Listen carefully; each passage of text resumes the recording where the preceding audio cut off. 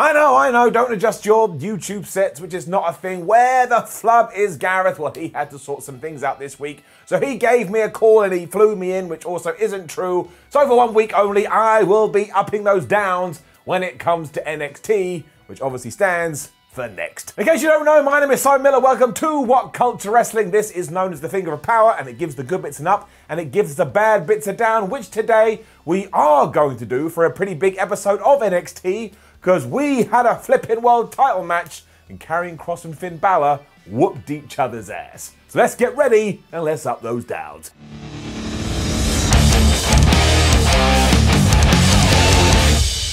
NXT ups and downs.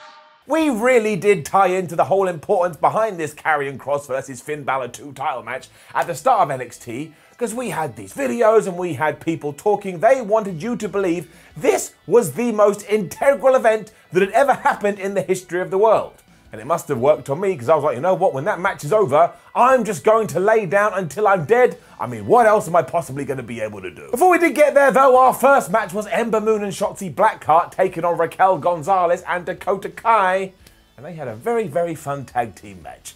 We were also told the winner of this may get a future tag team title shot, which means they are going to do that, because why else would they say it? And of course, in the early going, Gonzalez was whooping everybody's ass because she's the NXT Women's Champion, and you want to be able to get that across. However, when Ember Moon tagged in, she was kind of Raquel's equal, and once again, you could just kind of see where this was going, especially given the aftermath. I think soon we are going to do Raquel versus Ember, and that will be good. Gonzalez was also really pissed off because Ember Moon had tried the most devastating move in all of sports entertainment around about 682 times, which is why she went and got Dakota Kai in there, and this is when the bad guys took over. Shotzi Blackheart got back in there eventually, and she was beaten down pretty quickly, but then we cut to a commercial, and when we came back, she had miraculously recovered, and she tagged in Ember Moon. I have no idea what happened there. Maybe somebody caused a distraction. And while I joke that is what Dakota Kai did in order for them to get back on top, but you could see this coming a mile away. They were always going to lose, and eventually Ember Moon and Shotzi Blackheart hit that slam cutter thingamajig, and they got the 1, 2, 3. And I was going to be like, oh my gosh, they're going to challenge for the tag team titles. But actually, maybe they won't. Because afterwards, Gonzalez demanded that Dakota Kai held Ember Moon in place, as she just walloped Shotzi Blackheart from here to Timbuktu. I mean, she powerbombed her into the ring post, she powerbombed her into the barricade. This was like watching a kidnap movie where the mum isn't able to save her daughter. However, I do suppose this means that Moon will be desperate to get revenge and to get her hands on the world title. That's always nice, it adds layer to the story. All of this, pretty damn good. Pete Dunne was then taken on Bobby Fish in his comeback match, and my word, this was just tremendous professional wrestling, which actually could have been the theme of this week's NXT and kind of the theme of every single week's NXT. Either way up. They just absolutely wrecked each other, including at one point Dunne just stamping on Bobby Fish's face, because who needs a face in 2021? And when he was done, he then went after Bobby Fish's arm, because of course that's what kept him off television for the past 78 years. He was continuing on this assault until Fish got him on the outside and chucked him into the barricade, but then he procrastinated too long, because he got back in the ring and he got booted in the face, but then he was busting out an exploded suplex. Honestly, this was the definition of back and forth wrestling, but it really pulled me in. They then decided, hey, why don't we just knee each other in the skull for a while? So I hope both their brains are all right. And ultimately, they were just trading and reversing and transitioning before Pete Dunne manipulated some joints, although Bobby Fish still kind of got out of that one, but he ended up in the bitter end position. Pete Dunne hit it. And honestly, we need to see this one again soon. I can't believe just how smooth but also violent and brutal it was. However, only Lorcan jumped in afterwards to try and re-break Bobby Fish's arm before officials broke it up, so that's the direction we are now going in. And I was a little bit tempted to start a counter, because we only had 2 matches, and both matches had post-match beatdowns, but I thought that would be a little bit unnecessary and would kind of make me a dick. So I haven't done it. Mercedes Martinez cut a promo next as well, saying that she is going to climb back up the NXT ladder and become the world champion. And then this got super creepy, because after she left, the camera kind of panned out and we saw that Boa had just been watching her. And a small note for anybody that is watching me, don't just hide in the shadows and stare at anybody. I did soon forget about it though, because we then had a video featuring Hit Row, and these guys, my word, they are gonna be big. Because it's just such a good act, and if you can believe it, They actually feel cool and they actually feel like badasses. I don't want to cast too much shade on WWE here, but sometimes they swing and a miss. That is not the case with these guys, and I am pumped to see what they're going to do. It was then time for Mercedes to follow up on everything she had just said, and she did that because she was basically in a squash match with Zayda Rabia. And sure, Zayda got a few licks in there, but ultimately Martinez chucked her off the top rope, she hit the air raid crash, and she got the 1, 2, 3, and of course, because it was a special episode of NXT, we then had post-match shenanigans. Because as soon as she was done, all of a sudden the CWC started having smoke pouring everywhere, and the colours went red, and when they went blue, and when everything had settled down, Mercedes Martinez looked at her hand, and a mysterious, spooky tattoo thing was on it. This, of course, was courtesy of Tian Sha, and as I've said time and time again, I'm all good with goofiness and shenanigans and gaga being in my wrestling, but that doesn't always mean it floats my boat, and when it comes to this one, it's just not floating my boat. I do think they'll have a great match when they finally do clash, which will probably go down at In Your House, but yeah, I'm watching it, I'm like, well, it's well presented, and I guess it's kind of alright, but I'd rather we just did something serious with these guys. That's why it's getting it down. I then have to contradict myself, as we had more nonsense, and I had the time of my life. And this was mostly due to the $1 Million Man. Now, yes, I love that character, I can't help it, and I'm also amazed that Ted DiBiase can do that laugh on cue and on call still perfectly after all of this time. I mean, I would try it for you here, but I won't because it would be mega cringy, but believe you me, off camera, I gave it an attempt, and I suck. Cameron Grimes was out first though, and he just wanted to know why DiBiase was treating him like scum, because he looked up to Ted DiBiase, the $1 Million Man. He wanted to be like him, and now his dreams have been crushed because his hero is a massive dick. DiBiase then in true wrestling fashion came out and said, whoa, slow down kid, the reason I've been treating you this way is because I see a little piece of me in you and I think you've got massive potential. So it's like when you're in school and you fancy someone, so your great idea is, well, why don't I chuck my pencil at the back of their head?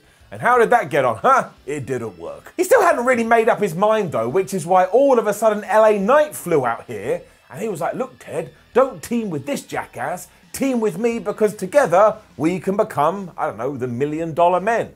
They should call them that. Grimes then had enough of this because he felt like he was playing second fiddle to the situation, which he kind of was, so he told LA Knight, I'm gonna kick your ass to the moon.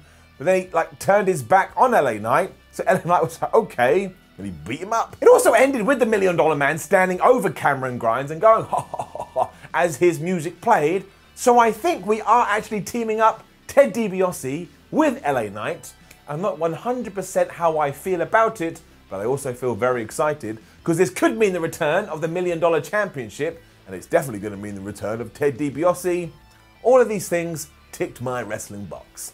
Not a euphemism. Everything with Indy Hartwell and Dexter Lumis followed, and I couldn't quite believe what I was watching. Because she was looking for Dexter backstage when she bumped into Everrise, and these two were just so ridiculous. They were like, you want to fight? Let's have a fight. Before Drake Maverick calmed the situation down and said, Indy, why don't you go into this room? That's where I last saw Dexter. So she went in there, and I'm not lying to you, it was the most creepy room you've ever seen in your life, because there were just drawings everywhere of heartache and sadness, and one when Dexter Lumis had illustrated him with a knife going into his heart. And if you've seen that episode of Alan Partridge, well, it was even weirder than that. Hartwell also seemed upset about this, and I don't know why. She should run away and ultimately call the police. Honestly, this is a really weird and a really bonkers storyline. And if you're not going to do anything else today, just go and Google the pictures and look at them. You'll be terrified and you're probably going to have a nightmare. Frankie Monet was then debuting in the ring next. And do you remember a few weeks ago or months ago, whenever it was, when everybody was so mad about her name? And now here we are, and we've all just got used to it. Seems like a nice lesson we could learn, but look, this was all right up. And this was always going to be a squash, because that's exactly what Monet needs right now, although it was a little bit strange, because it meant we had 2 squash matches on the same show. But she was taken on Cora Jade, who once again had a little bit of offense, but ultimately got hit with the Glam Slam, 1, 2, 3, and we were done. She looked good though, and if you weren't aware of her before she got to WWE, this was a good showcase of, oh man, I wonder what she's going to do next. So it did the job that it had to do. I don't really have much else to say about it. The Grizzled Young Veterans were then responding to a promo that Tommaso Ciampa and Timothy Thatcher had cut earlier in the night, and the long and the short of it is that they all hate each other, and when they do have their match, maybe somebody dies. I I suppose it could happen. Walter was then on my television screen, and when Walter is on my television screen, one thing usually happens, and that's that he gets it up. And it was just a pre-recorded video, but he was like some kind of army general here, talking to the rest of Imperium, but he just comes across like the most intimidating dude ever. He doesn't want any more nonsense than only destruction will do, and I cross all my fingers that one day he just has a mini run on either Raw or SmackDown. I know he's not massively interested in it, but I am, from a fan's point of view. He just comes across like he could kill you by looking at you in the wrong way. And we all know about these chops. So once again, you cross everything too, and maybe in a few months it will happen, or we'll realize that this doesn't mean anything, and who the flub came up with this. Bronson Reed was in next, and who doesn't like this guy? As has been the way over the last few weeks, he cut this big promo about how he is the North American champion, his 14-year journey has finally peaked, and that now no one's going to be able to beat him for this belt. Until, of course, he turns up to work one day and Triple H says, hey, tonight's the night, and he gets booked out of this. Somebody was always going to interrupt because, of course, it is WWE, and I was kind of surprised when it was Santos Escobar and Legado del Fantasma, because Santos, well, he hasn't really been on a winning streak as of late. In fact, he's lost a lot, but now he's decided, hey, I want the North American belt. He also can't relate to any of this nonsense that Bronson Reed is talking about, because while he had to work his way to the top, Santos was born a champion, which is why he's challenging him for that thing, and of course he will win. It looked like his cronies too were about to jump Reed when MSK all of a sudden ran out to make the save, and being the massive wrestling nerd I am, I was like, oh man, I bet we're going to do a six-man tag at some point. And then William Regal proved me wrong almost instantly. Because straight afterwards we were told that instead we're going to get these guys taking on MSK for the tag team titles, but also we're going to get Pete Dunne versus Kyle O'Reilly versus Johnny Gargano to see who the new #1 contender is going to be for the NXT World title. Now there's a few random names in that mix, but also how good is that going to be? Once again, I'm going to have to go and lay down. So because of this, and because of the Bronson Reed stuff, which I did enjoy, well, I'm going to give it an up. And this all did lead to our main event, and Finn Balor, man, here he is sitting in my hand, in my palm. What a tremendous professional wrestler he is. I genuinely believe, put him down, he could have a great match with anybody. He could have a great match with me, he could have a great match with you. If you somehow turn a giraffe into a human, he'd have a great match with that too, even though it doesn't make any sense. Karrion Kross more than held his own as well. This is getting it easy up. It started pretty evenly before Balor started to work on the champion's back, but that just kind of wound Karrion Kross up, and he started suplexing Balor as many possible ways as he could. And somewhere in the distance, you knew that Scott Steiner was just smiling away. Which is not true, because Scott Steiner does not smile. It kept going at a frantic pace for ages before Karrion Kross found him like stuck between the ring apron and the actual ring himself, and then Finn Balor just started to boot him as much as possible. But ultimately, this did not work out at all, because Karrion Kross then grabbed Finn Balor and he powerbombed and just threw him right into the barricade. And honestly, we got to give a shout out to Barricade on this evening. He was there for pretty much every spot he was told to be there for. There was also this awesome part in the ring when Finn Balor went for the sling blade, then went for the pinfall, but Karrion Kross kicked out at one. And it was kind of from that point on, he was all like possessed Karrion Kross, because something weird happens in his head. Karrion also hit this pretty badass Razor's Edge, but that didn't faze Balor too much, because he then launched into this terrific comeback, which ended with this crazy dive where he almost landed on his head, but it did not affect Karrion at all, because once again, he just grabbed the challenger and chucked him through the announce table. So the whole story here was kind of like no matter how much Finn tried to fight back, it was ultimately pointless. And then the ending sequence to this. They must have done 57 moves, each of which was reversed until Finn Balor went for the coup de grace. But damn it, he missed. We then went with this finish that WWE is kind of obsessed with lately, because Karrion Kross did lock in the sleeper, and although Finn Balor was able to fight out of it once, he was not able to fight out of it twice, and of course, because he couldn't breathe, he passed out, the referee checked his arm, he was gone, he had no choice but to call it.